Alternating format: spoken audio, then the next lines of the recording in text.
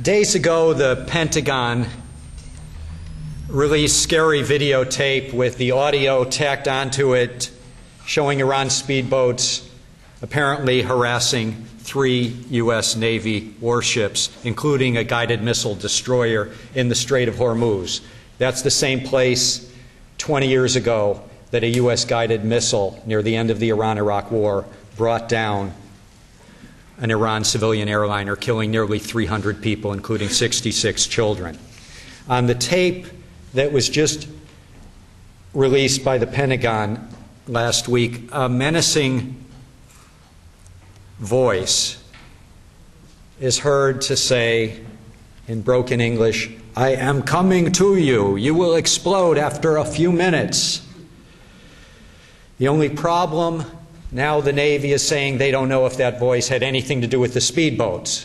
They don't know if that voice was Iranian. It sounded to me like Borat had broken in.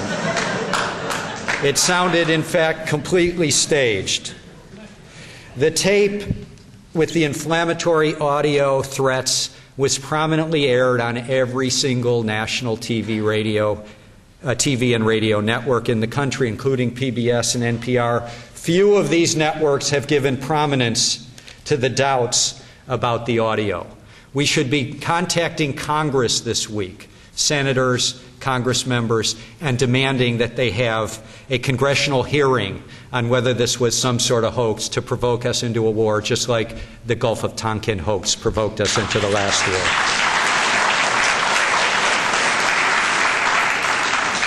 The tape was used by President Bush to threaten Iran yet again with the words, "No option is off the table." He called it a provocation. It was nicely timed, this tape, very nicely timed for his trip to the Middle East, where he wants to unite the Sunni and Arab regimes against the Shia and the Persians of Iran.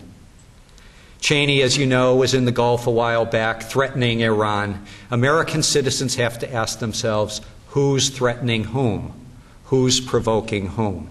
I try my best to imagine, as you know, I'm a student of talk radio and American media, try to imagine how talk radio in this country would react if somehow the situation were reversed, if somehow there were huge Iranian naval warships off the Atlantic Ocean. And I can almost hear that talk radio screamer Glenn Beck on CNN and on his many Clear Channel radio stations exhorting the yacht club members from the elite U.S. Republican Guard to go out and harass the Iranian warships with their yachts. The scenario, I guess, doesn't make a whole lot of sense because while well-off Republicans are very good at starting wars lately, they certainly don't like to fight in them.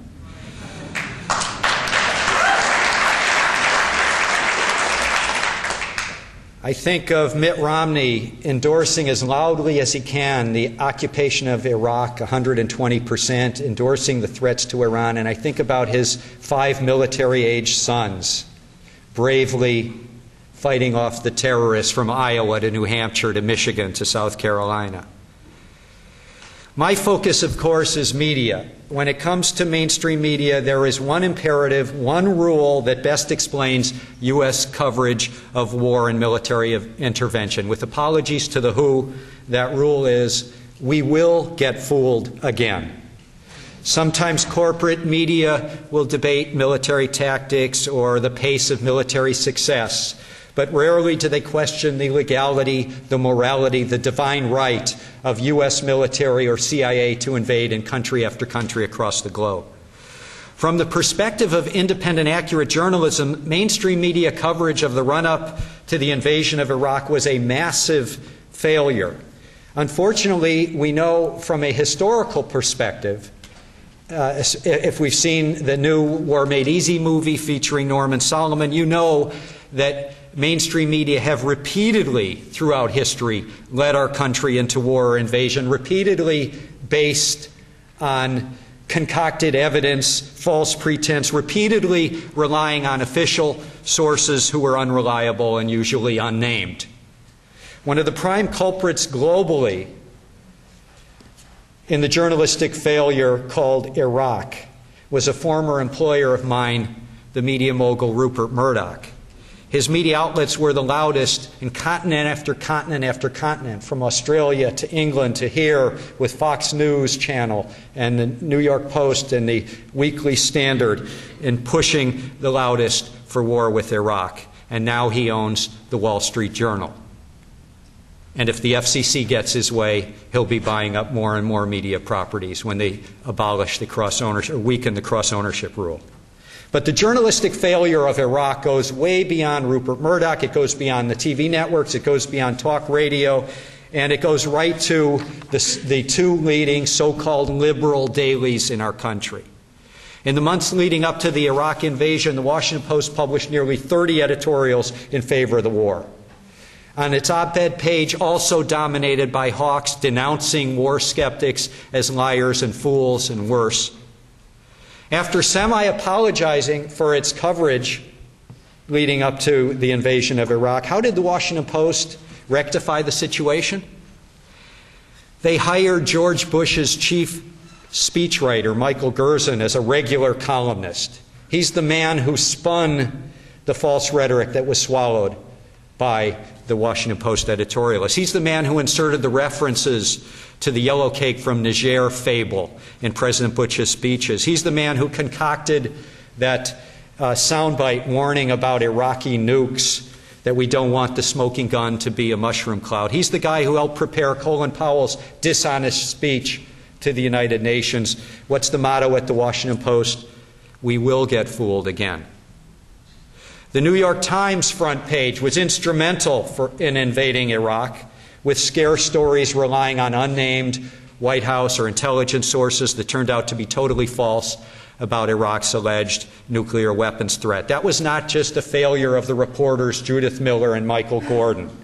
That was a failure of the paper's top news editors, most of whom are still in power. After semi-apologizing for its bad coverage, how did the New York Times rectify its situation? By giving even more power to the reporter Michael Gordon. He writes the page one articles in allegedly objective voice on the need to keep troop strength up in Iraq, and then he appears on TV where he becomes an unabashed advocate for the Iraq occupation. Last February, it was Michael Gordon who wrote an important page one story with the amazing claim that Iran's supreme leader had approved sending lethal explosives into Iraq to attack U.S. soldiers. It was a claim that even Bush was retreating from within a matter of days. But one couldn't assess Gordon's charges because, as usual, they were virtually entirely based on anonymous sources. About 25 times in the article, Gordon wrote, United States intelligence asserts, administration officials said, some American intelligence experts believe, American officials say, on and on and on. After analyzing this article, the blogger Jonathan Schwartz came up with a theory. He said, quote, Gordon is not an actual person, but rather a voice-activated tape recorder, unquote. Whether Iraq in 03 or Iran in 07 and 08, the New York Times motto seems to be, we will get fooled again. Last week, the New York Times had a fascinating article headlined, For Pentagon and News Media, Relations Improve with a Shift in War Coverage. When you read the lead sentence, it's a bit like that children's game, Count the Errors in this picture. The lead sentence reads, the anguished relationship between the military and the news media appears to be on the mend as battlefield successes from the troop increase in Iraq are reflected in more upbeat news coverage. I mean, after reading this article, I began to think that we could come up with a solution at the New York Times if we just instituted random drug testing for hallucinatory drugs.